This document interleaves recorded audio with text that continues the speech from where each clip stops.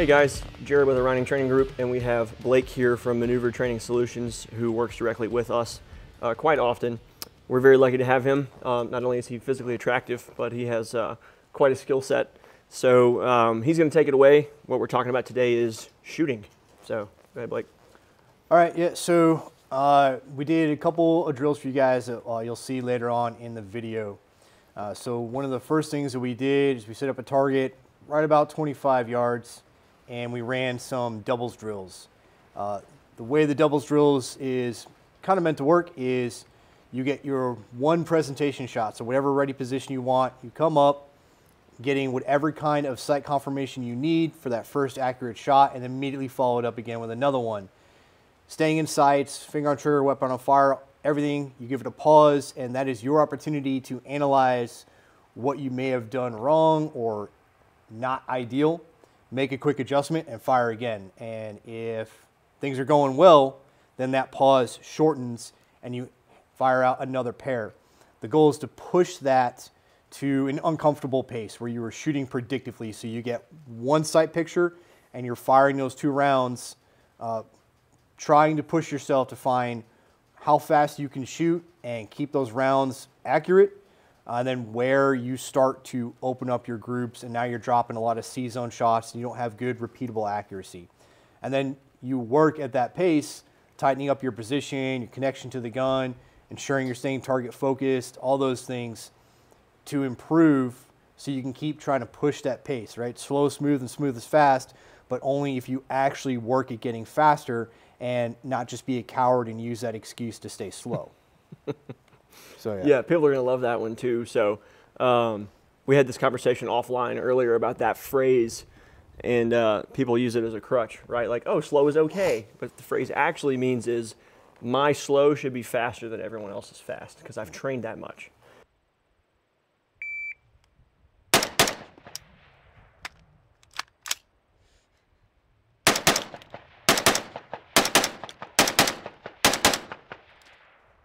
Me yanking the sights back down.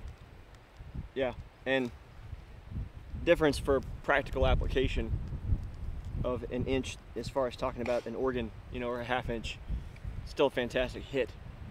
Yeah, I mean, for 25 and trying to push aggressively, that's not like the end of the world. And I know the shot that it happened on. I know why I did it, so I know how to fix it. So the point, you know, coming out here and shooting is to shoot at an uncomfortable pace, which I definitely get a shot faster overall because that's a fairly tight group for 25. Yeah. Well, I'll tell you what, I'll try to push it now as a lefty and we'll see what I can do. All right.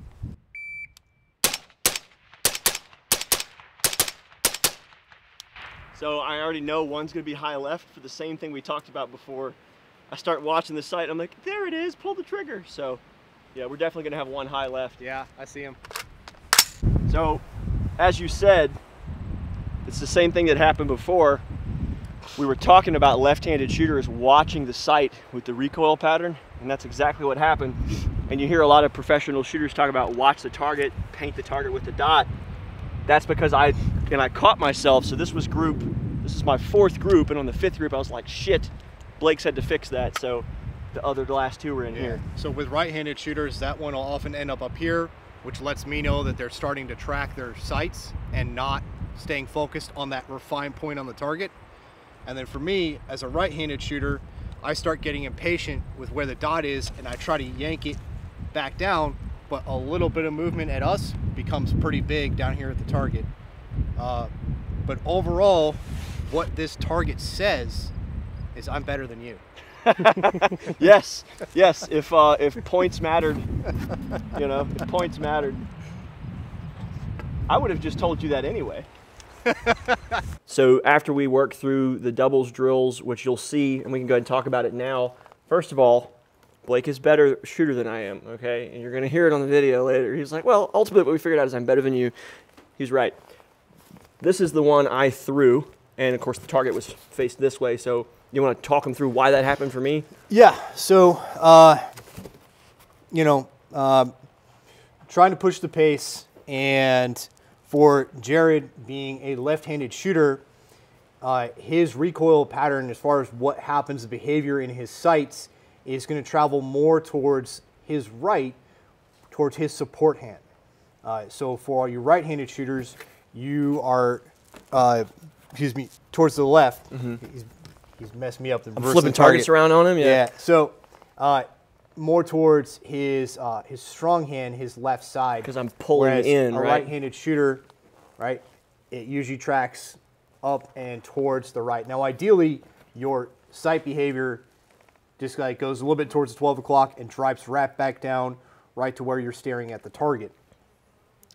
And because of that behavior of that sight going up, when you start to focus more on your optic, your sights, over staying focused on that refined point on the target, that's where those rounds start going high. Yep. Now, there are obviously other things that can affect it. If you are putting movement into the gun as you fire, that is going to also cause your sights to be off target and cause your rounds to be off target where you want them. But if you are tracking your sights on top of that, that's where you really start seeing a lot of movement down on the target as far as your impacts go. So you want to stay target focused and not start trying to track your dot. Remain focused on target, understand how much sight confirmation you need for that shot, and allow the sight to come back to where it needs to follow it up. And for me, coming from a law enforcement background, a lot of the training that we had, like for our qual for SWAT, it was a B8 size circle on a man-sized target. So these kind of groupings are what we were training for. This would have still been a passing shot. It would have been a 1 instead of a 2-point. But as Blake said, I started to focus on what the dot was doing, trying to control the dot and not looking at the center of that target where I was trying to plug those holes, right? Yep. By doing that, I threw one, and you can hear it on the video. I'm like, I put one high left, and I knew it. So can you talk about knowing how to call your shots too? Yeah, so we're talking about being target focused, and that may go against what some people have been trained on, especially when it comes to irons. Everyone's like, front sight focus, front sight focus. The reality is that you want to focus on the target, and that's why dots are great, because they enable you more to be target focused. So think about it playing a sport. If I'm going to throw a ball to somebody, I don't look at the ball in my hand and then release it once I finally see the person in the background. I look at the person I want to throw the ball to, and I throw the ball. Because if I don't do that, I'm not going to get the ball to where it needs to go. So same concept with shooting. I'm going to look at my target, and I'm going to bring my sights into alignment with that. If I go for a refined point on the target, so like if you look at my flag patch, you're going to much more readily bring your sights up to that point. Whereas if you just see the person, or you just see a whole IPSC and just throw your sights up, you're still not having good accountability of where that shot's going to go. So the better you can refine your point on the target, and then you still are going to be able to see your sights in front of you. So right now you're watching this on your phone or your tablet or whatever. You can stay focused on us and bring your hand up in front of your face, and you obviously still see your hand, but you remain focused on the video. Same concept with your sights. It's in front of you. You can still see it. It's just not a hard sight focus. It's a hard target focus. So in still seeing the sights, you are understanding what the behavior of your sights are and knowing where they are when you pull the trigger. So you should be able to know on every shot where that round went. There will sometimes be some discrepancies in that. You might think, oh man, I just threw a Charlie, and then you get up to the target and it's actually right on the line inside the alpha. You're like, oh, cool. But you still identified that shot went in that direction.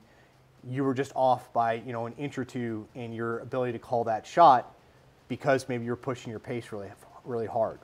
So that's what that accountability is I'm still aware of what my sights are doing. This isn't a whole thing of like just look at the target and point shoot.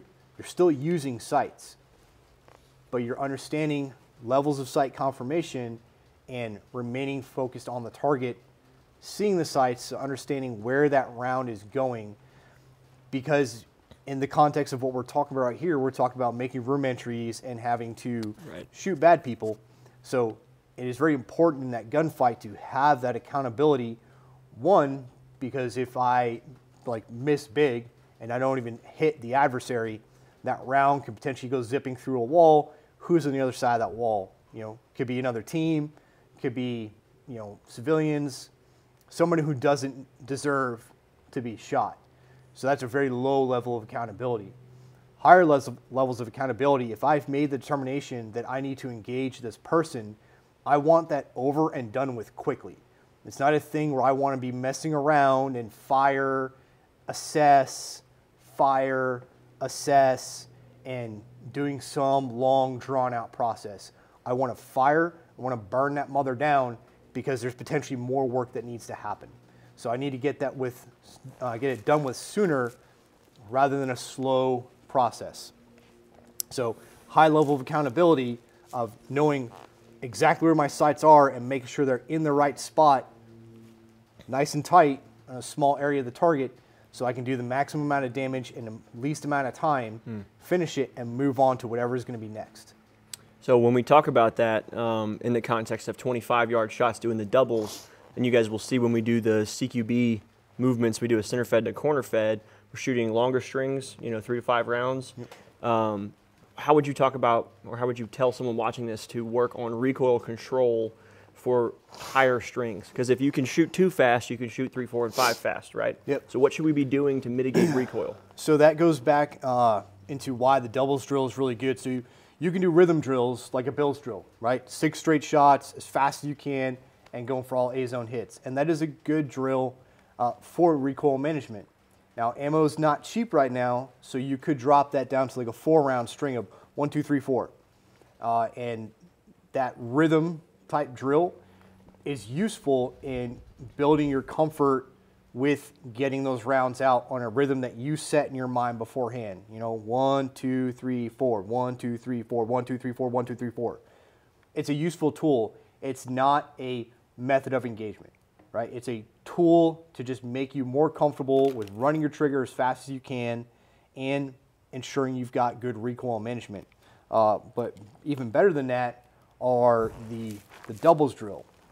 Because the doubles, you can go 6, 8, 10 rounds at a time, and if you don't have to make any adjustments in those longer strings of fire, that means you're doing the right things and you're understanding what's happening down at the target, so you have a really, really, really good idea of what your accuracy looks like on target, and depending on your distance, you may even be able to see all of your hits, so you understand what you're doing.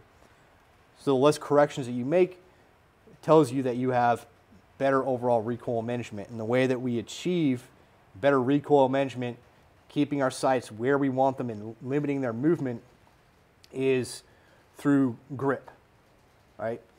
Grip is kind of an all-encompassing term. When it comes to like shooting pistol, that's really all you've got for points of contact is just your 2 hands and your grip.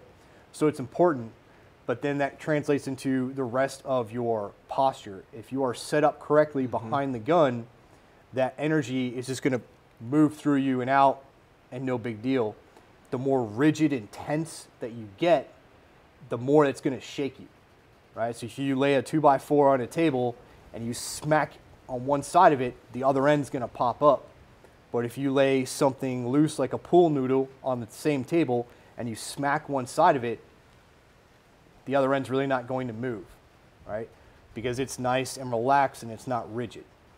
So being relaxed and the only tension that you have is in your hands where it needs to go into the gun to make sure that those sights track nice and level.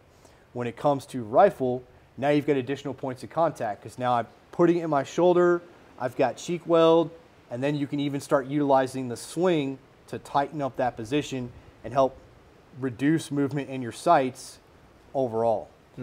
So all those different connections with the gun and making sure you're postured well behind the gun really, really helps in your recoil management. So stance and grip for rifle, making sure you have enough meat behind the gun, you're stable. It's really super straightforward, right? Yeah. And the metric is, yeah, are you making fundamentals, and are you making good repeatable hits at different distances? So the only other thing we haven't talked about, right, recoil is the rifle moving up and down. What about lateral movement? And we can go ahead and talk about it now because we both did it. That's Blake's because he's taller than me. That's mine. This is on the corner fed room, moving our weapons laterally to address the target.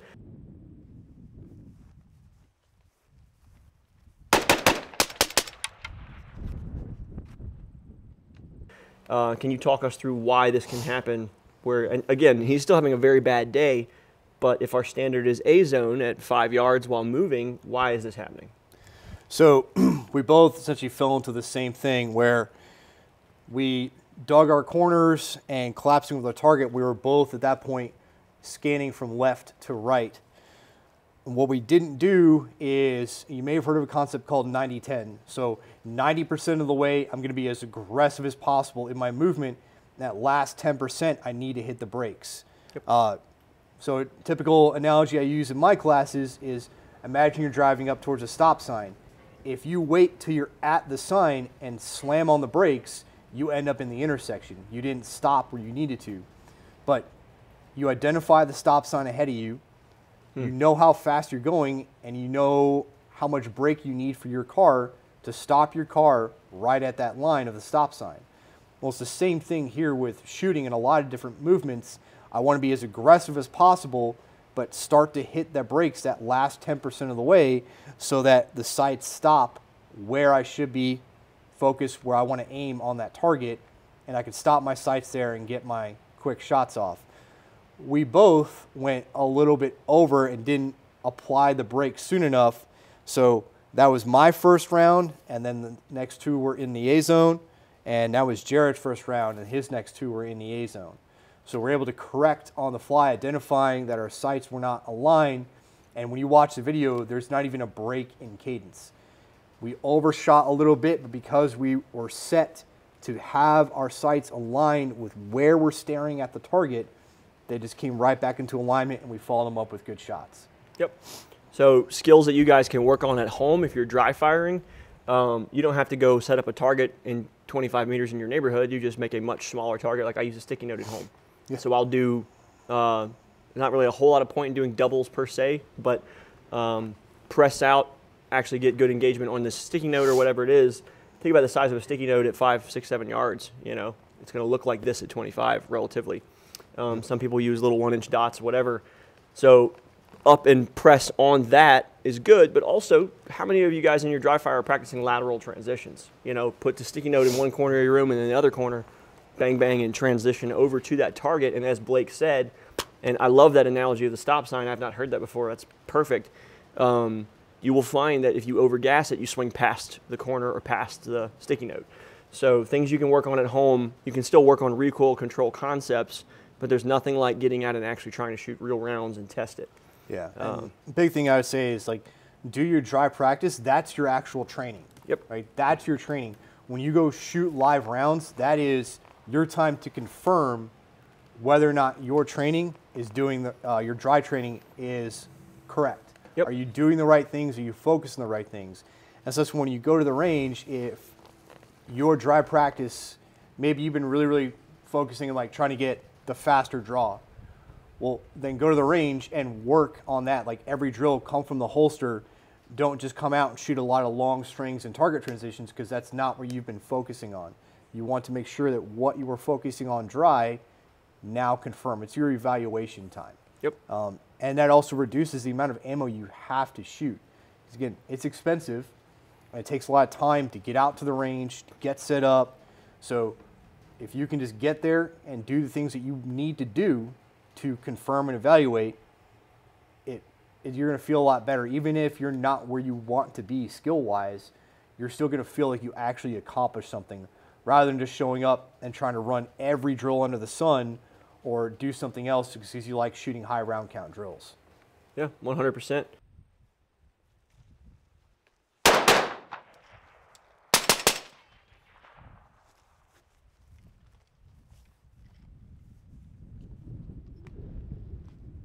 All right, guys, so I hope you liked watching us shoot, and you know, we tried to give a little bit of a debrief in the moment just so we wouldn't have to remember it all here, talking about showing hits and things like that. Of course, we talked about it before too. So if you have any questions about what you saw, you can leave a comment. Definitely would appreciate if you guys liked the video, and then of course subscribe to our channel. Helps us out immensely. As far as going forward, if you're looking for more training, if you're wanting to come out and train with us, OTG does open enrollment for U.S. citizens. That means that as long as you are an American that can pass a background check, you are welcome to come and train. I don't care if you're a welder, an ex-Navy SEAL, whatever. It doesn't matter. We do small unit, full team. We do all kinds of other stuff outside CQB, which you should be doing, medical. And then, of course, Blake teaches a ton of stuff for us, like land nav, small unit maneuvering, which is what we're about to do tomorrow way out here in the boonies. So talk a little bit about Blake's company, Maneuver Training Solutions. You've got your own website. Yep. ManeuverTrainingSolutions.com. Yep. And then his own Instagram page, which Mitchell will add at the bottom, Maneuver Training Solutions LLC. And you won't believe it, he has his own email. So you can actually email him directly about his stuff. Tell us about where you're based and kind of what you offer from your company. Yeah, so I'm based out of North Carolina, a little bit outside Camp Lejeune. There's a Range Alliance Outdoors that if you're in that area, you're probably already familiar with, especially if you're a long-range shooter guy. So most of my classes are there, expanding to some additional venues through Eastern and getting into Central North Carolina, the Raleigh area. So going to continue to expand my venues within North Carolina and Maneuver Training Solutions. And then we're also working to expand more venues, just East Coast in general, to get more, and not just firearms. So primarily what I do is firearms. I do have a couple of classes that are introductory into tactics and kind of start just getting on the wave tops of them. Night vision too? You teach a night vision class? I have night vision, white light, pistol and rifle classes. I have classes that focus just on fundamentals, and it's designed so whether you are a brand new shooter just trying to get it all figured out, or you're an experienced shooter, you can still come and you will get value out of the class. Then I have movement classes, so the whole class is focused on efficiency and movement and getting you comfortable moving around and shooting a gun. And then the night-based class, white light and night vision-based classes as well. Yeah. Have not done one yet, but one will be set up here sometime this spring and start doing mid-range rifle, and might potentially have some surprises for that one for anybody that comes out.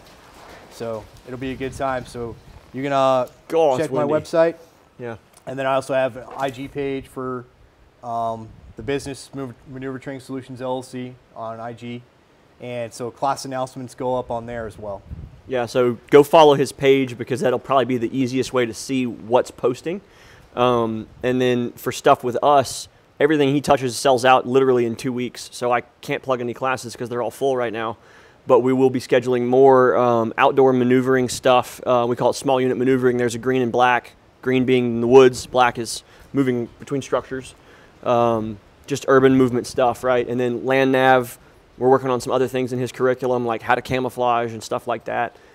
Things that people are, of course, interested in right now, but it's a bigger part of the picture. Everybody just wants to do CQB, well, there's a lot of other stuff. And Blake handles a lot of that for us. So thank you guys for watching. Like we said, don't forget to like and subscribe and check out his stuff. So appreciate you guys.